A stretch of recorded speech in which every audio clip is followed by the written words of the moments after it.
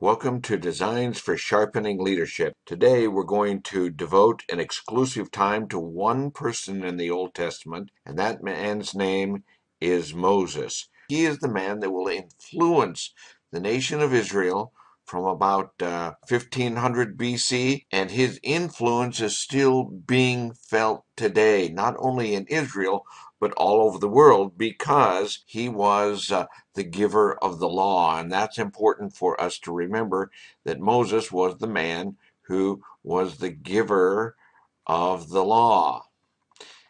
And we know about the law because it is written in a group of books known as the Pentateuch. You might hear people refer to the Pentateuch, meaning 5 books, and those books are Genesis, Exodus, Leviticus, Numbers, and Deuteronomy. Moses is the author of all 5 of those books. Now, when we think about Moses, remember I said before that Moses, or that people, have relationships. And so we always gather people around us. And we want to remember that in these relationships, that God is always bringing his people back to himself through Jesus Christ. And what he's doing here with Moses is he is preparing the kingdom to bring forth the Christ child in order that the church might become a reality and that we might be saved from our sins. One man in particular that Moses is going to have accompany him is a man that we're all very familiar with, a man by the name of Pharaoh. And of course, the Pharaohs were the kings of Egypt. And the scripture says in Exodus chapter 1 that there arose a king in Egypt, a Pharaoh in Egypt, who did not know Moses. That was a previous generation had died away, and now new leadership was needed in the kingdom of God as he began to prepare to bring back his people to himself through Jesus Christ. We want to begin with what was actually going on surrounding Moses' birth, because it's important to understand that the Hebrew nation was growing. They went down into Egypt with about 75 people, and now they're close to 1 million people. So the Egyptians are quite fearful of the Hebrew people. As a result of that, the Pharaoh will say, when a male child is born, I want you to kill him.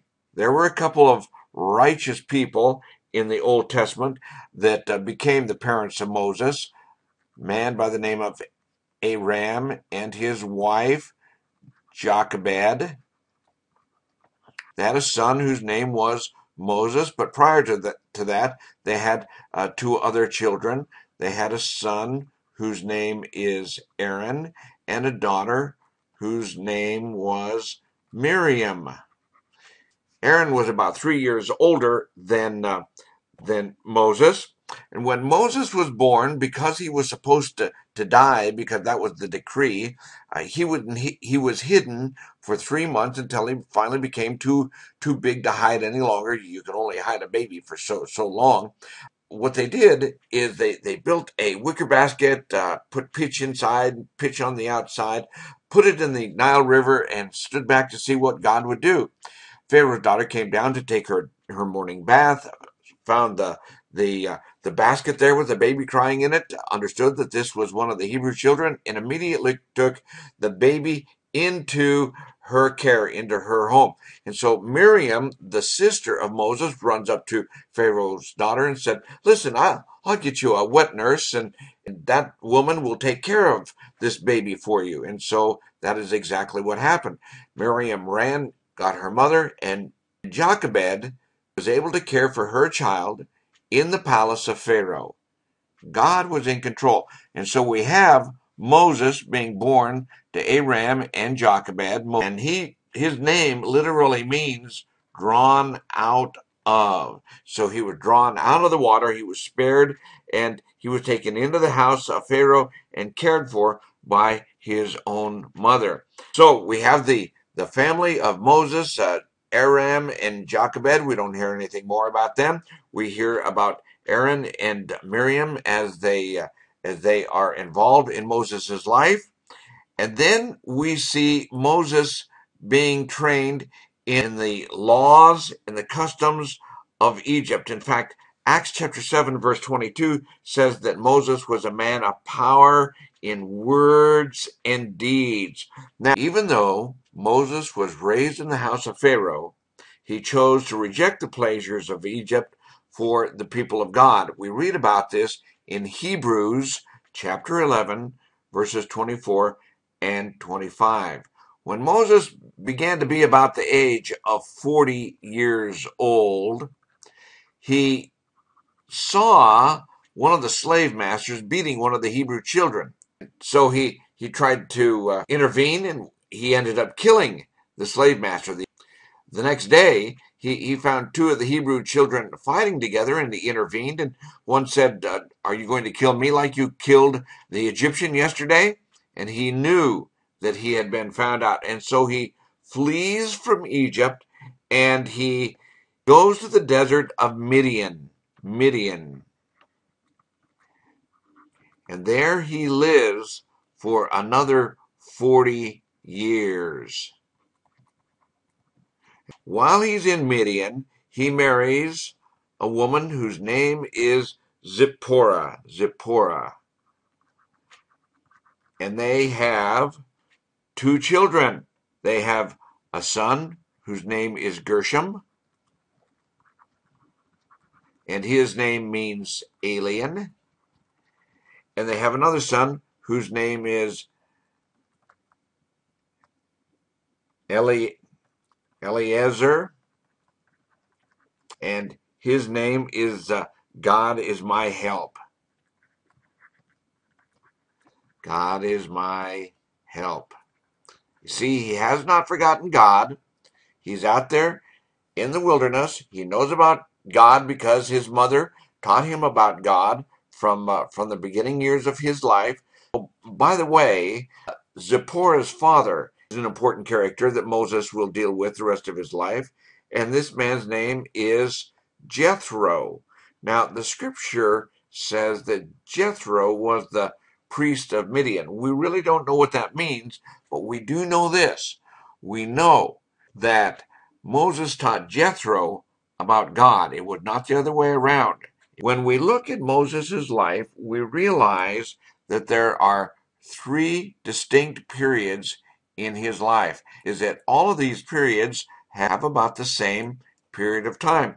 There was the 40 years in Egypt growing up.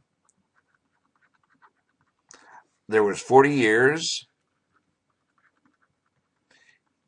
in the desert of Midian.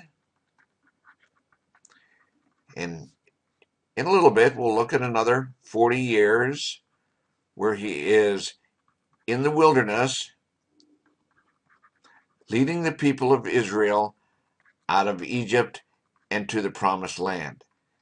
40, 40, 40. If someone asks you how many years did Moses live, of course, you should be able to say, well, he lived 120 years, and his life is easily divided between Egypt, Midian, and leading the people out of the land into the wilderness.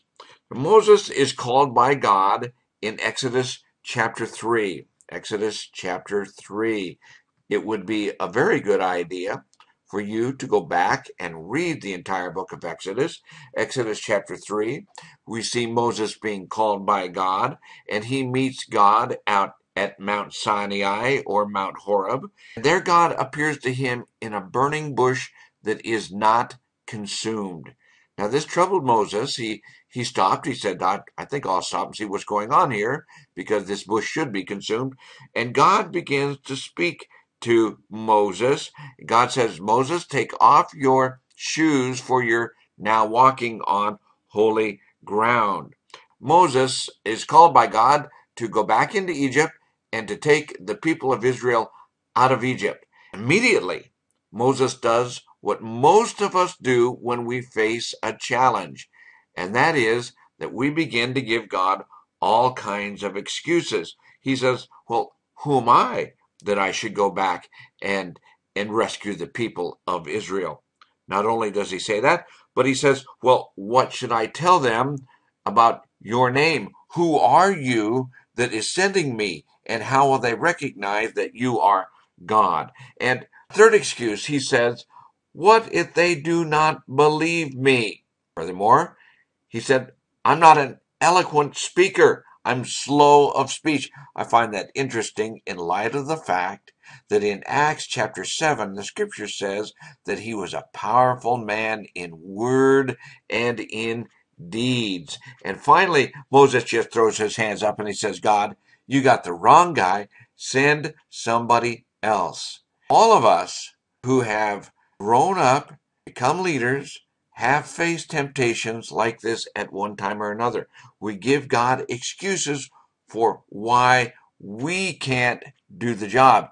And finally, God says, listen, you are going, and this is my name. My name is I am who I am. I am the Lord. I am Yahweh. I am the everlasting one.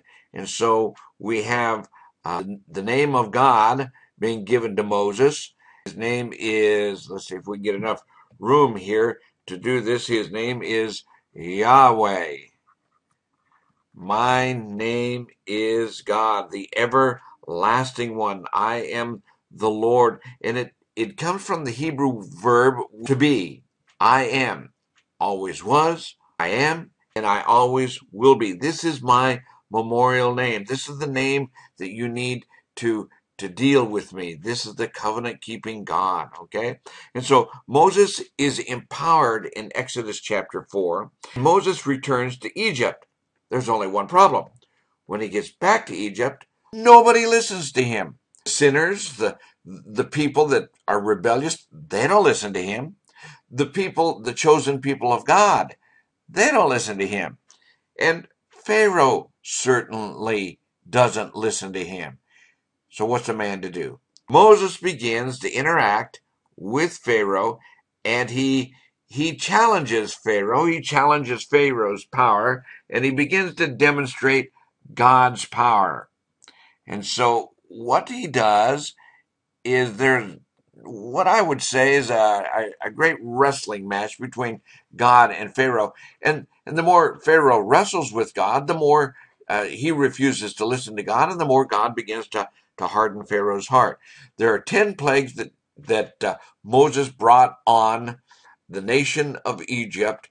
The very first plague was that he turned the rivers, the water, to blood.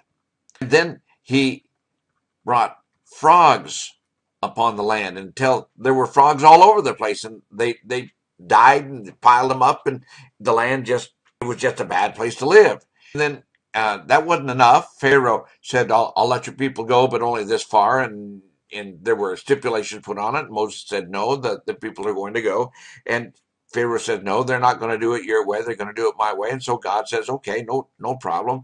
And so God brings lice upon the land, a third plague. And the people are going crazy with all of this. And that isn't enough.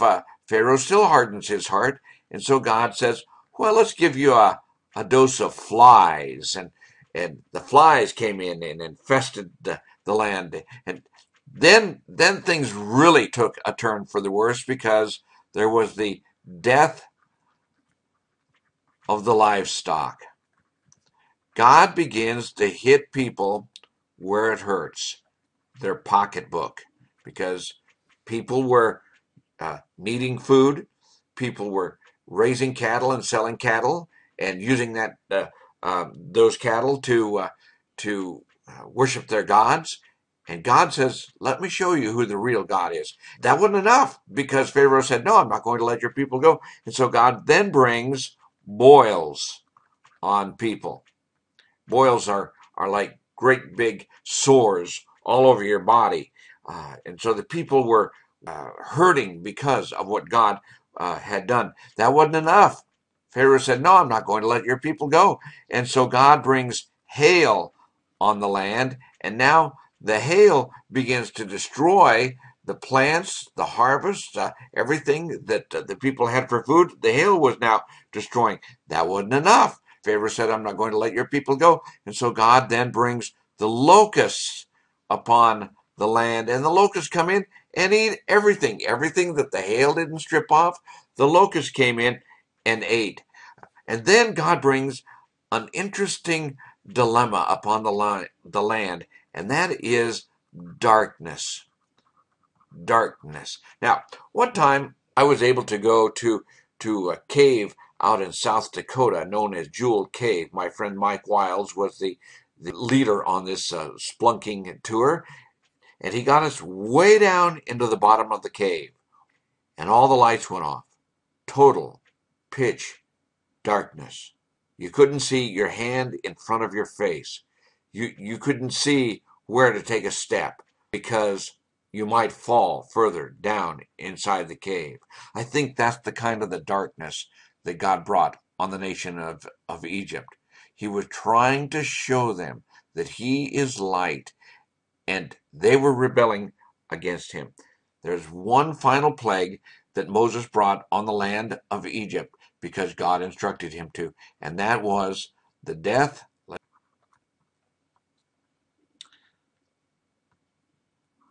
There we go. The death of the firstborn. All throughout the land, the firstborn died, from human to the cattle that were in the barns. Dead, gone. And it wasn't until this that Pharaoh finally said, "Take your people and go." Over in Exodus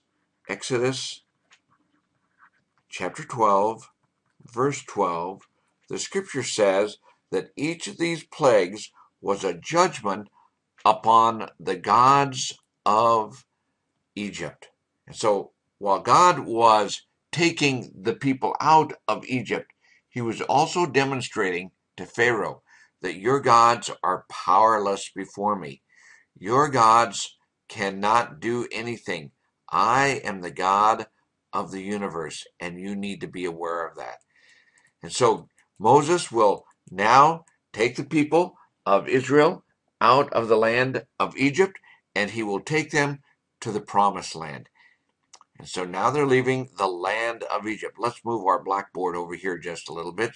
So Moses takes the people out of Egypt, and as they are leaving Egypt, he instructs them to celebrate a feast called the Passover. And this is where the death angel passed over the homes of those Hebrews who had the blood of the lamb on their doorposts. They were supposed to eat lamb. They were supposed to eat unleavened bread. They were supposed to eat bitter herbs. They were supposed to do these things so that they would remember that God brought them out of the land of Egypt. We remember as Christians that God brought us out of a sinful life when we come around the Lord's table and we partake of the Lord's Supper. So Passover was the time when God passed over the nation of Israel and struck the nation of Egypt, destroying their firstborn. Moses takes the people out of the land of Egypt and takes them into the wilderness, and the very first obstacle that they come across is the Red Sea. And the people begin to whine and moan and cry just like some of us do. They said, "What are we going to do here, Moses? We have the Red Sea in front of us." And God said, "Have the people stand back and trust me." A division came in the middle of the Red Sea, and the nation of Israel marched through the middle of the Red Sea, and the nation of Egypt tried to come after them. God destroyed them, bringing the water down upon them and destroying them from the beginning to the end. Now Moses has the people of Israel out of the land of Egypt, across the Red Sea, and in the wilderness. And what do the people do? The people complain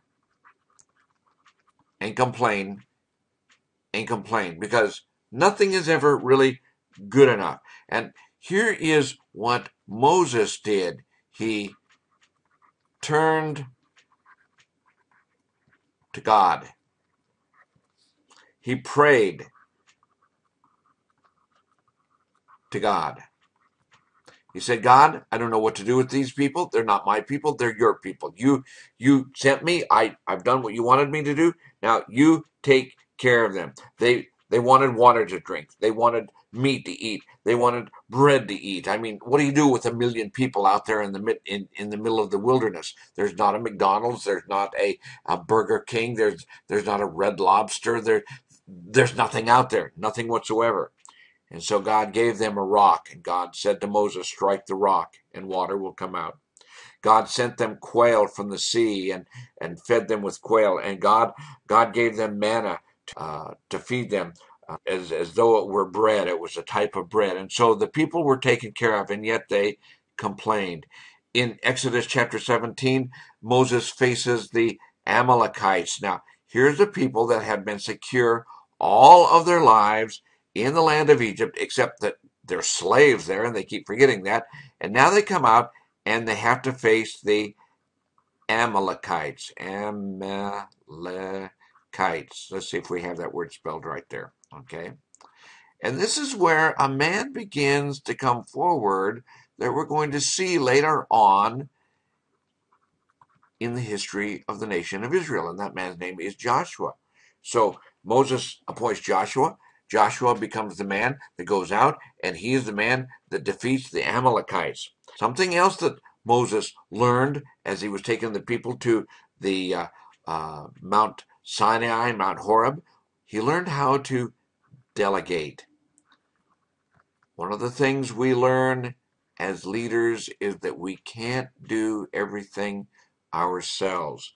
We can't be the lone ranger, so to speak. And so he led them to Mount Sinai, and that's an important place to remember.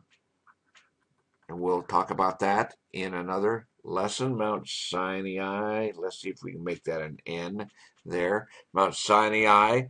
And there at Mount Sinai, the people received the law and they built the tabernacle. The tabernacle is a lesson all in itself. It was the place where God was worshipped.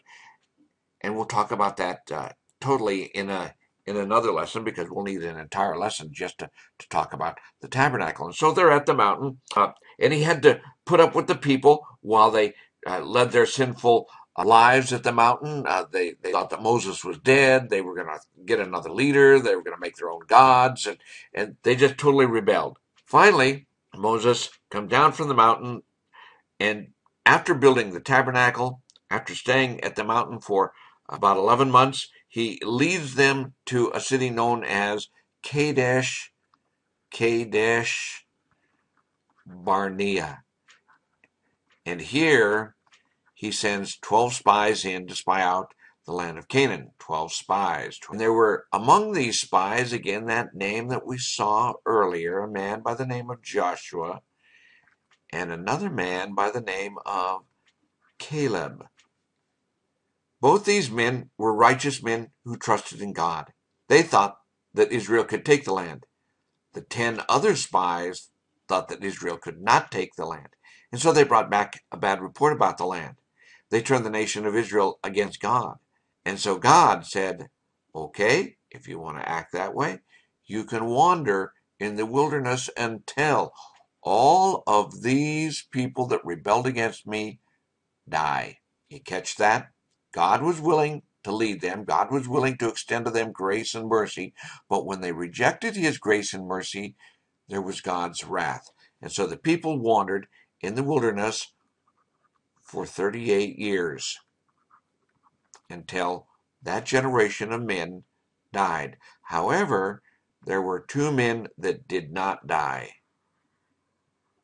And their names are Joshua and Caleb. Of those that were 20 years and older, Joshua and Caleb were the only 2 who came out of Egypt and also entered into the promised land. As they're wandering around in the wilderness, what's going on? Well, the people, again, are still rebelling. There are conflicts all the time. There was a couple of priests that thought they would do things their way. I'll have it my way. I'll do my own thing. I'm the captain of my own ship. I'm the master of my destiny. A couple of priests said, no, thank you, God. We'll do things our way. and their names were Nadab and Abihu. God said, listen, there's a certain kind of a fire I want you to use when you make sacrifices. And Nadab and Abihu said, well, we think we'll use our own fire, God, but thanks for the advice. And God said, no, that's not advice. This is the way I want things done. Consequently, the fire came out and consumed these two men because they didn't do things God's way. God knew what was right. These men thought they did. People challenged the authority of Moses. His own sister Miriam even challenged his authority, challenged his right to be the one in charge. People challenged the right of Aaron to be the high priest of the people. People just continued to sin. And at one point in Numbers chapter 20, Numbers chapter 20, verses 1 through 13, the people are complaining again and again and again. Give us water, give us water. And in this passage, God says to Moses, go to the rock and speak to the rock. Speak to the rock. Moses came before the came before the crowd, and he had his walking stick with him. And he begins to speak to the crowd and preach to the crowd, and he becomes angry with the crowd. And instead of speaking to the rock, he strikes the rock. And instead of giving God the glory for the water, he takes the glory to himself. He's had it with these people. You can understand where he's coming from, can't you? And God says, Moses, I love you, but you disobeyed me also. You will not enter the land of Canaan. You will not enter the land of Canaan because of your sin. And so the last record that we have of Moses is in the book of Deuteronomy. Deuteronomy, chapter 34. Moses goes to Mount Nebo, and there God shows him the splendor of the promised land, everything from beginning to end. And then Moses dies. I find that interesting. I find that interesting because here was a man that was a leader, that obeyed God, a man after God's own heart, and yet he failed God in a very important task. And God said, you cannot enter the promised land. Now, does that mean that God did not love him? No, not at all. God still loved him. It's just that when we sin, there are consequences. That's an important lesson for all of us to learn, is that when we sin, sin always yields consequences.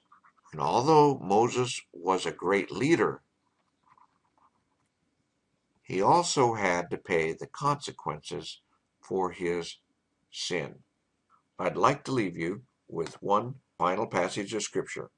Our goal in these studies is to give people information about the Word of God and the importance of the Word of God, hoping that people will take the Word of God into their lives and their lives will be changed. Hebrews chapter 4, verse 12 is the passage of Scripture that I want to share with you today. And there the writer of Hebrews says this, for the Word of God is living and active and sharper than any two-edged sword, and piercing as far as the division of the soul and spirit, of both joints and marrow, and able to judge the thoughts and the intentions of the heart.